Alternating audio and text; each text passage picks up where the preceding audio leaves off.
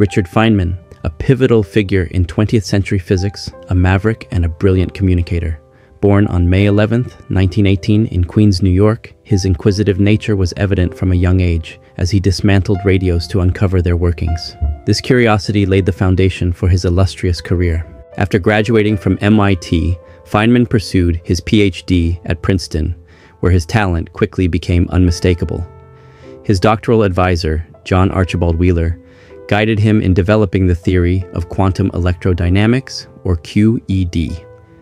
This groundbreaking work, which describes the interaction of light and matter, would eventually win Feynman the Nobel Prize in Physics in 1965, shared with Julian Schwinger and Shinichiro Tominaga. During World War II, Feynman's exceptional skills were harnessed at the Los Alamos Laboratory for the Manhattan Project. As a junior physicist in the theoretical division, he worked on calculations for the atomic bomb.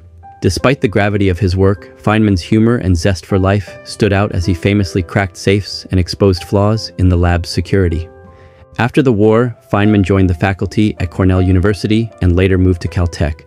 It was there that his charismatic lectures earned him legendary status. The lectures he delivered were compiled into the 3-volume The Feynman Lectures on Physics, a cherished resource that remains a staple for students worldwide. Beyond academics, his enigmatic personality shone through his love for playing the bongos and his passion for deciphering Mayan glyphs. In 1986, Feynman's expertise was called upon to investigate the Challenger space shuttle disaster. His incisive and simple demonstration, using a piece of the faulty O-ring material submerged in ice water, highlighted the cause of the disaster, the seal's failure in cold temperatures. This moment, televised to the nation, showcased his unique ability to unravel complex issues with straightforward logic.